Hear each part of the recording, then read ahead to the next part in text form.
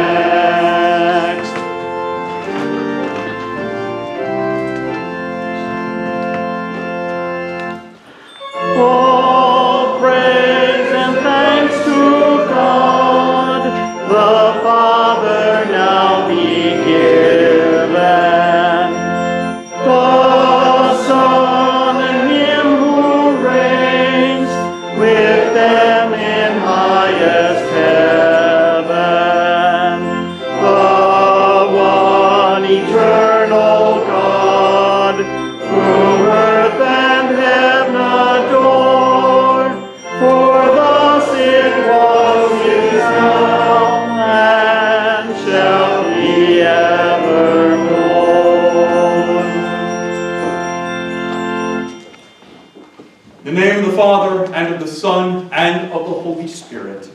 Amen.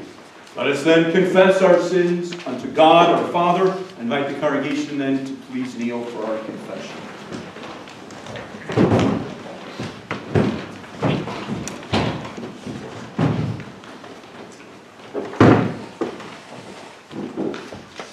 I, a poor sinner, plead guilty before God of all sins. I have lived as if God did not matter, and as if I had mattered most. My Lord's name I have not honored as I should. My worship and prayers have faltered. I have not let his love have its way with me, and so my love for others has failed.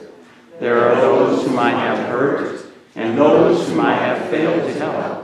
My thoughts and desires have been soiled with sin. I am sorry for all of this and ask for grace. I want to do better. God be merciful to you and strengthen your faith. Amen.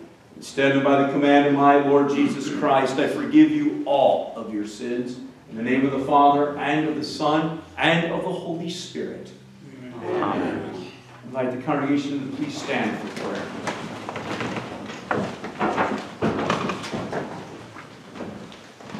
The Lord be with you. And also with you. Let us pray. Almighty God, your mercies are new every morning, and you graciously provide for all of our needs of body and soul.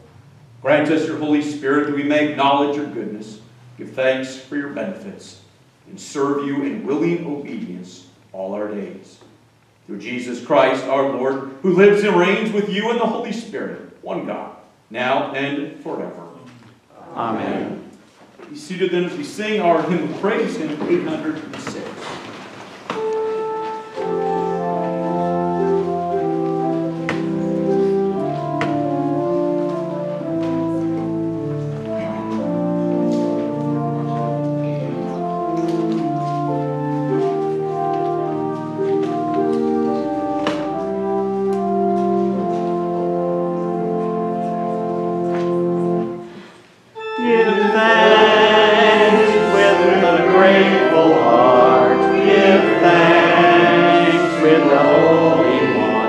Give thanks because he's given Jesus Christ, his Son.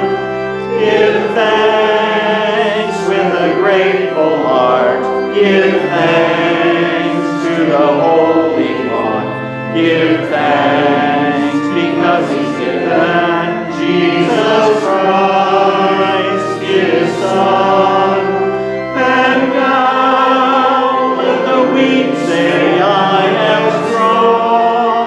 Let the poor say, I am rich, because of what the Lord has done for us. And now let the weak say, I am strong. Let the poor say, I am rich, because of what the Lord has done for us. Give thanks, give thanks. We begin here this evening by looking at Catechism and Luther's meaning here to the fourth petition. And we'll get a chance here to look at what is our stewardship theme for the year, which is on the cover of your bulletin. Give us this day our daily bread. It's going to help to answer the question that I asked here tonight at the start of the service, and that is, why are you here? And this is going to zero in the purpose of why we recognize all the blessings that God gives to us, is He gives us our daily bread, and we'll see just exactly what those blessings are that He daily gives to us. Luther's going to remind us that that giving thanks that we do is to help us realize and remember who it is that all this comes from, and then also to give thanks, as we just sang here, with a grateful heart and with thanksgiving every day for what God gives to us and what He has done for us. So let's recite together here the fourth petition of the Lord's Prayer, and then Luther's what does this mean, and then what is meant here by daily bread. Give us this day our daily bread. What does this mean? God certainly gives daily bread to everyone without our prayers, even to all evil people. But we pray in this petition that God would lead us to realize this and to receive our daily bread with thanksgiving. What is meant by daily bread? Daily bread includes everything that has to do with the support and needs of the body, such as food, drink, clothing, shoes, house, home, land, animals, money, goods, a devout husband or wife, devout children, devout workers, devout and faithful rulers, good government, good weather, peace, health, self-control, good reputation, good friends, faithful neighbors, and the like. Our Old Testament reading here on this Thanksgiving Eve is taken from the book of Deuteronomy, the 8th chapter. We'll get a chance to hear Moses give a sermon here to the people of Israel as they prepare to enter into the promised land. And he reminds them, just as he reminds us, that so often things will start to go pretty good for us. And what ends up happening? We forget God and all of his blessings. And we fail to remember here all that God has done for us. Because he'll close out this section in verse 18 by telling us, you shall remember the Lord your God, for it is he who gives you all these things. So we hear then these words from Moses' sermon. And you shall eat and be full, and you shall bless the Lord your God for the good land he has given you. Take care, lest you forget the Lord your God, by not keeping his commandments and his rules and his statutes, which I command you today.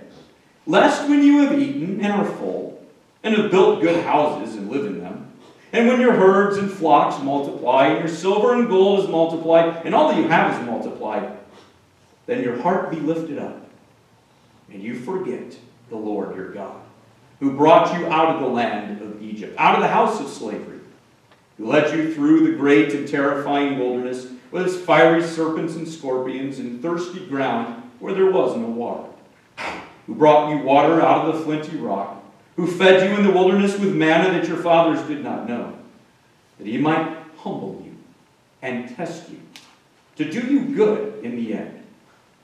Beware lest you say in your heart, my power and the might of my hand have gotten me this wealth. You shall remember the Lord your God, for it is he who gives you power to get wealth, that he may confirm his covenant that he swore to your fathers, as it is this day. This is the word of the Lord. Thanks be to God. Our epistle reading here is from Philippians chapter 4. And here St. Paul will do some commentary work on what we'll hear in a moment here in our gospel reading from the Sermon on the Mount, where our Lord is going to tell us not to be anxious. And Paul is going to help us understand what those words of Jesus that we'll hear in our gospel reading this day mean. So we hear then these words from St. Paul. Do not be anxious about anything, but in everything by prayer and supplication with thanksgiving. Let your requests be made known to God. And the peace of God, which surpasses all understanding, will guard your hearts and your minds in Christ Jesus. Finally, brothers, whatever is true, whatever is honorable, whatever is just, whatever is pure, whatever is lovely, whatever is commendable, if there is any excellence, if there is anything worthy of praise, think about these things. What you have learned and received and heard and seen in me, practice these things, and the God of peace will be with you. I rejoiced in the Lord greatly that now at length you have revived your concern for me. You were indeed concerned for me, but you had no opportunity. Not that I am speaking of being in need, for I have learned in whatever situation I am to be content. I know how to be brought low, and I know how to abound. In any and every circumstance, I have learned the secret of facing plenty and hunger, abundance and need. I can do all things through him who strengthens me. This is the word of the Lord. Thanks be to God.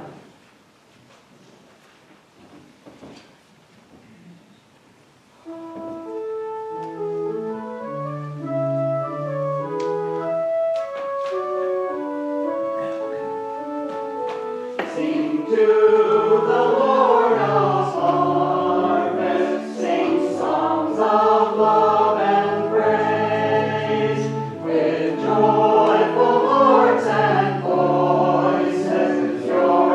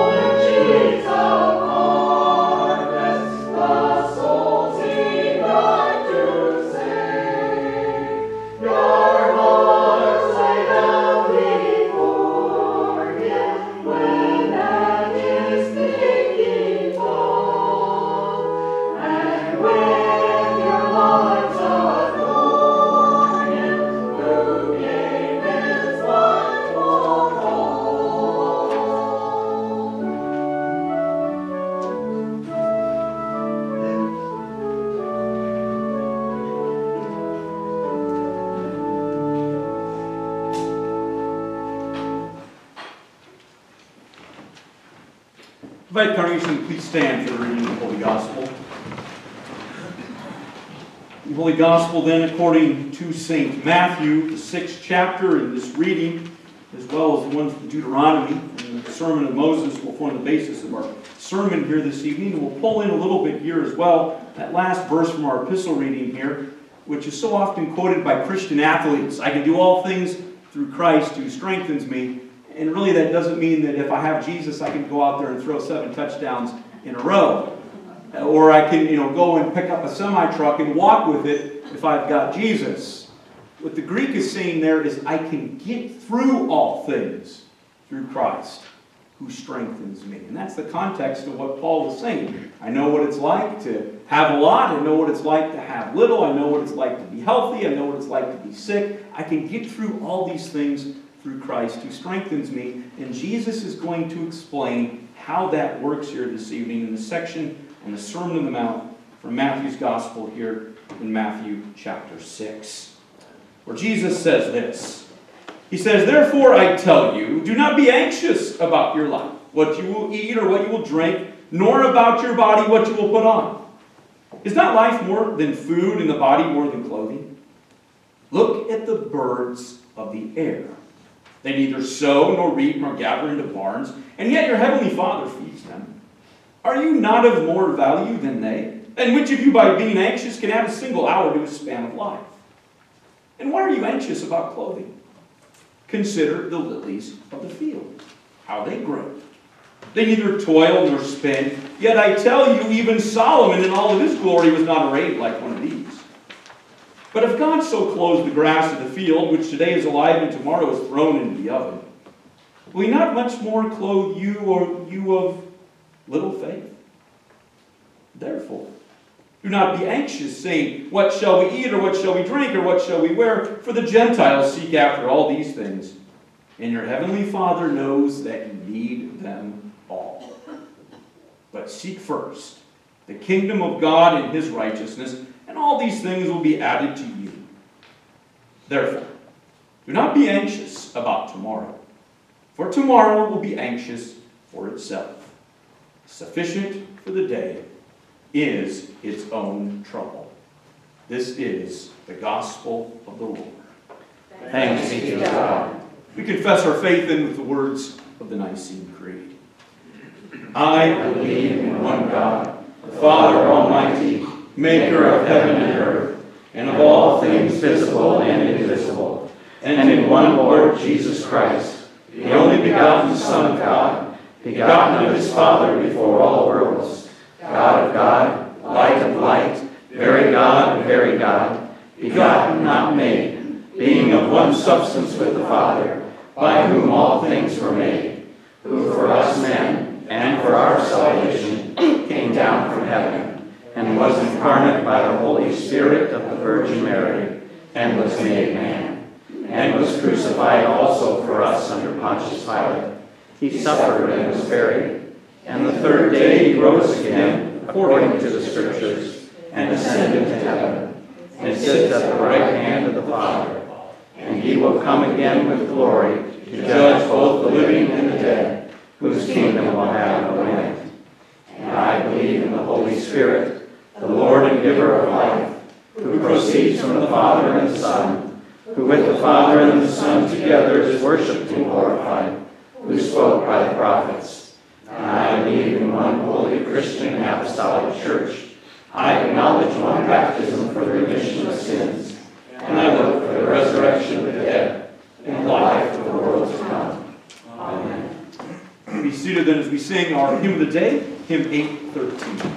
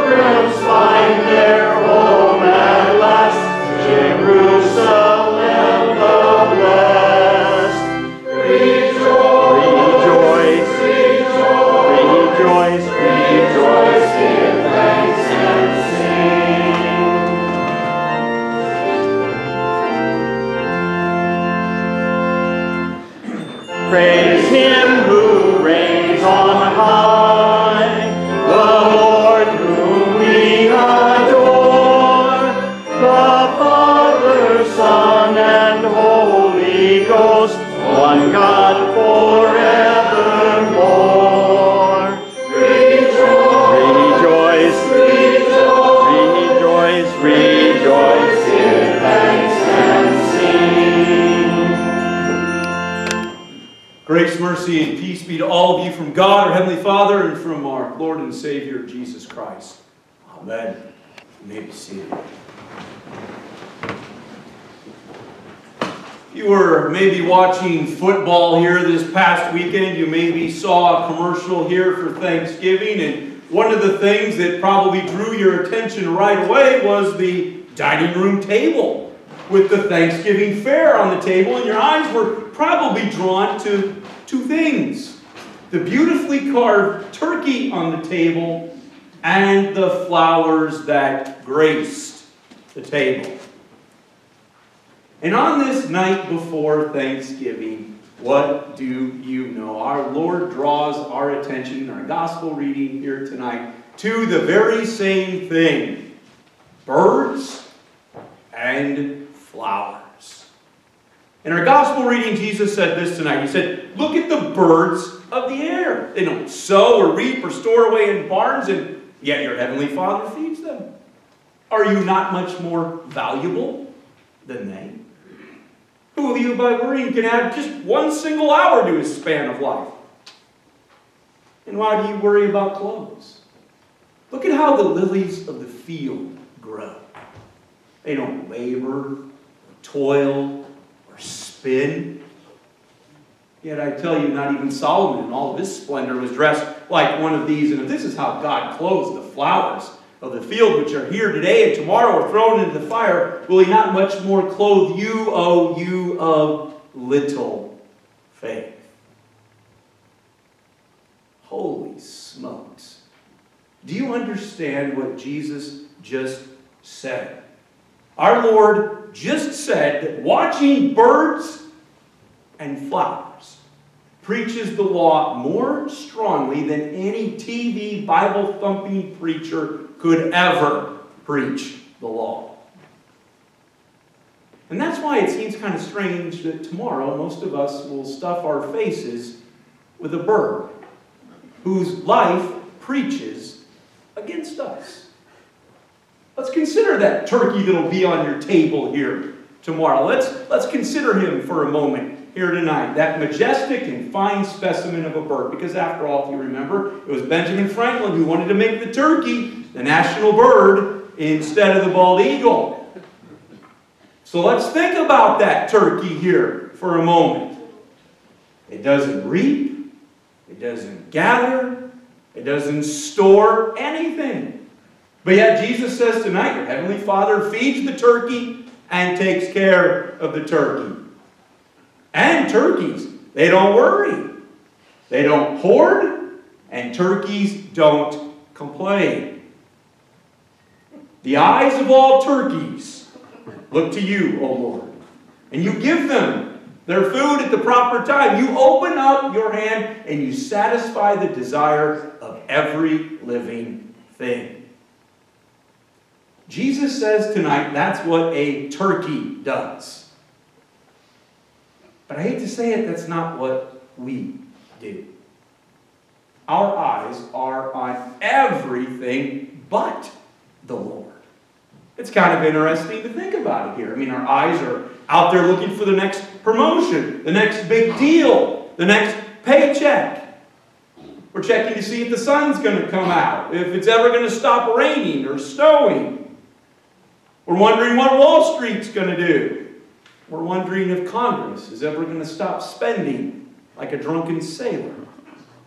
We're wondering if the Treasury is going to finally quit printing money so that our money doesn't become just monopoly money. We're wondering what the Board of Trade is going to do with cattle and grain prices. So before you swallow a bite of that juicy bird here tomorrow, remember that that beautifully carved bird there on your table is actually preaching to you. And if the preaching of the bird on the table isn't enough, Jesus says, check out the flowers that are there on your Thanksgiving table. Because he says those things on the table are preaching to you as well. Jesus said if God takes care of the flowers which are here today and tomorrow are thrown away, will he not much more care for you, O you of little faith? You see, so often we do forget. So often, as Jesus says here tonight, we have such little faith. So often we don't listen to the warning of Moses tonight in his sermon in Deuteronomy chapter 8. And we forget that God is the one who takes care of everything. We actually forget that God owns everything. We forget that all of our blessings come from God. We forget that just like the turkey and the flowers that are going to be found on your Thanksgiving table here tomorrow, we're totally dependent upon God for everything. That's why I think about this here tonight. God never celebrates Thanksgiving. He's not going to be celebrating Thanksgiving with us tomorrow. Why? Because He's got no one to thank. He possesses the deed to everything. He holds the title to the universe. He owns the whole shooting match, the whole enchilada, the whole kit and caboodle is His. Because the psalmist reminds us that the earth is the Lord's and everything in it. God is the giver. And we, on the other hand, receive everything as a gift from God. That's just the facts of life. And so that's why we're here this evening. We're not here for His benefit. He's not sitting up there tonight saying, gosh, I hope those wonderful people from Calvary and Plymouth, I hope they show up here tonight and say thank you for everything. Because if they don't, they're really going to hurt my feelings. We're not here for His benefit. God has called us here tonight for our benefit. He's here so that we realize, so that we remember, so that we're reminded that everything in life comes from His gracious hand. Or, as we heard in the fourth petition of the Lord's Prayer, we're here to remember and realize, as Luther says in his meeting, that everything, all of our daily bread, comes from God. That's the fourth petition of the Lord's Prayer. But really, it connects us to the first article of the Apostles' Creed. We're here tonight to remember what? That God gives us our bodies and souls and eyes, ears, and all of our members, our reason and all of our senses. And guess what? He's the one that still takes care of them. Then, connecting this to our gospel reading today, He gives us clothing, shoes, food, drink, house, home, land, animals, our family, everything that we need to support this body and life. We're here tonight to remember that He's the one who defends us from all danger and guards and protects us from all evil. And why does God do all these things? Is it because we're such nice, wonderful, loving people? No, Luther says He does this only out of fatherly divine goodness and mercy without any merit or worthiness in me. And finally, we're here tonight to remember, as Luther says in the close there of his meaning of the first article, that it is our duty to what? Thank and praise and to serve and obey Him. We're here tonight to remember that He is the giver. But more importantly, we're here tonight to also remember that He is the gift. For there on the cross, He gave us the greatest gift of all. Do you think that God who gives us everything, who gives us our daily bread, who gives us all of these incredible blessings, would just forget about you when you die? You just throw your body in a box and say, oh, it's all over, we'll just move on. No, God created your body. He takes care of that body right now. Jesus reminds us of that in the Sermon on the Mount here tonight. And on the cross, He redeemed that body. And on the last day, that body will be raised to life everlasting. See, here's the wonderful news tonight. Our Savior didn't die for the Thanksgiving turkey. And He didn't die for the flowers on the Thanksgiving table either. He died for you. He's the one who found you when you sought Him not. He's the one who saved you when you wanted Him not. He's the one who embraced you when you ran away from His loving arms. And think about it here tonight from the Sermon on the Mount. If God cares about dumb, stupid turkeys, and if He beautifully clothes the flowers of the field, which are here today and gone tomorrow, don't you think that He'll take care of you and clothe you? And my dear friends in Christ, He has.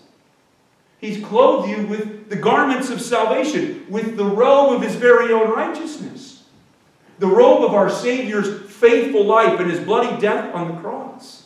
That robe's covered up all of your sinfulness. And that robe now gives you access to the holy and eternal blessings of heaven.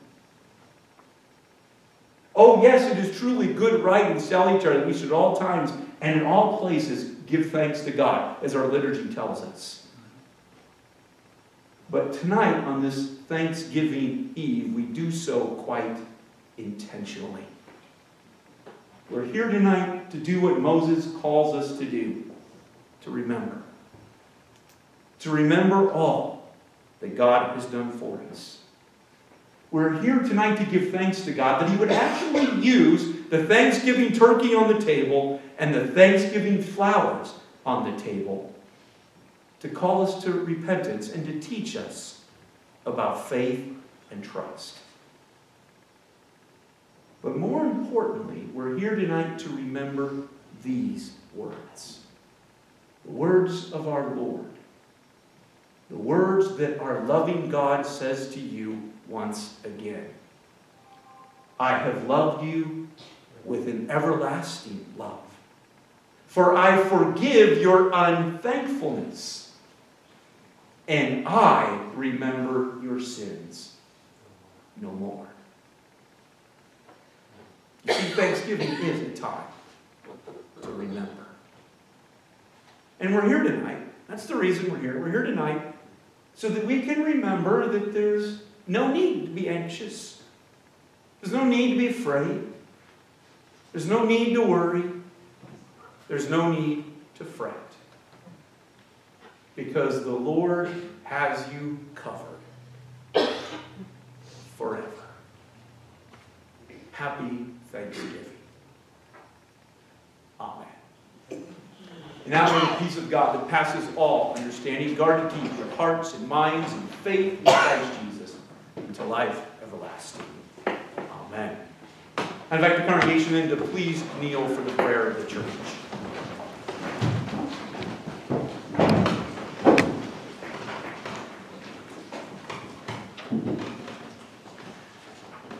Let us then pray to the Lord with thanksgiving for all of His blessings and with trust in His mercy to hear and answer us. Lord God, Heavenly Father, we pray for the richness of your creation and for your grace, that you would sustain what you have made. We pray for the bounty of resources that sustain our daily lives as you give us our daily bread, and for the good fruit of the earth by which we and all creatures are fed and nourished. Lord, in your mercy, Hear our prayer. We pray for the government and order in our land and in the world, for those who lead us in this nation, and for all leaders of all nations, and for the blessing of justice, the protection of life, and the promotion of virtue and honor. Lord, in your mercy, Hear our prayer. Lord God, this evening we remember those who suffer illness of body and mind, for those who sorrow at the loss of those they love, and for those near death.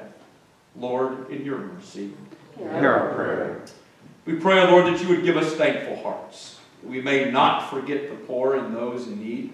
We pray for generosity, that we may supply from our abundance those who are in want, and for our tithes and offerings, that we would bring, O Lord, our gratitude to you for all of your good and gracious gifts. Lord, in your mercy, Hear our prayer. we pray for our vocations and occupations, for the gift of labor, the privilege of enjoying the fruits that labor, and for the unemployed and the underemployed. Lord, in your mercy, Hear our prayer.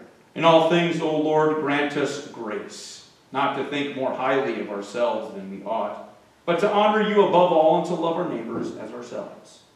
On our own, we have nothing that will endure. But you have granted to us all things in Christ, in the life that does not end. Hear your people then, for the sake of and in the name of our Lord Jesus Christ, with whom, in whom, and through whom, all honor and glory is yours, Almighty Father, with the Holy Spirit, one God, now and forever. Amen. I'd like the congregation to please stand for the service of the sacrament as we begin their preface. The Lord be with you. And also with you. Lift up your hearts. We lift them to the Lord. Let us give thanks to the Lord our God. It is right to give him thanks and praise. Praise to the God and Father of our Lord Jesus Christ. In love he blessed us with every spiritual blessing. He sends the Holy Spirit to testify that we are his children and to strengthen us when we are weak. Now have come the salvation and the power and the kingdom of our God and the authority of his Christ. To him who sits on the throne of the Lamb be praise, and thanks, and honor and glory forever and ever. Amen. Our Father, who art in heaven, hallowed be thy name. Thy kingdom come, thy will be done, on earth as it is in heaven. Give us this day our daily bread, and forgive us our trespasses, as we forgive those who trespass against us. And lead us not into temptation, but deliver us from evil. For thine is the kingdom, and the power, and the glory, forever and ever. Amen. In the name of our Lord and Savior Jesus Christ, at his command and with his own words, we receive his testament. Our Lord Jesus Christ, the night when he was betrayed, took bread, and when he had given thanks, he broke it and gave it to his disciples and said, "Take, eat. This is my body which is given for you. This do in remembrance of me." In the same way also he took the cup after supper, and when he had given thanks, he gave it to them, saying, "Drink of it, all of you. This cup is the New Testament in my blood, which is shed for you for the forgiveness of sins. This do as often as you drink it in remembrance of me." The peace of the Lord be with you always. Amen. We stand for prayer.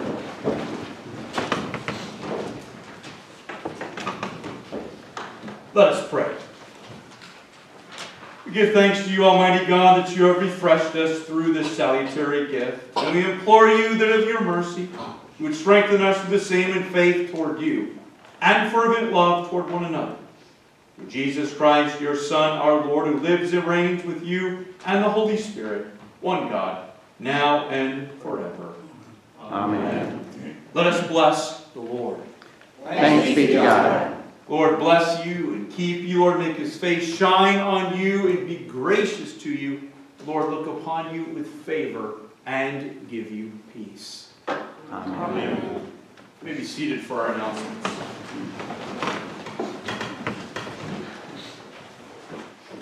Welcome, everyone, once again this evening in the name of the Lord as we gather here on this eve before Thanksgiving to come and figure out the reason why there is a Thanksgiving. It's not for God's benefit. It's for ours, so that we can do the remembering and then the giving thanks to God for all the blessings that he so graciously gives to us, especially with a grateful heart as we sang with our hymn of praise, because he gives us his own Son. We give thanks to God for that tremendous gift. A couple quick announcements. If you brought your commitment card, you can leave them in the box over there where we have the offering plate. If you didn't bring it here tonight, you can do so over the next week here, starting next Sunday or midweek Advent or the following Sunday, and then those will eventually be placed in that box as they always are, and then placed up here in the altar for the year until next Thanksgiving. If you didn't get a commitment pack from the stewardship board, or you maybe misplaced it, there's some out there at the table where you picked up your bulletins, and you can pick up one of those envelopes as you leave here this evening.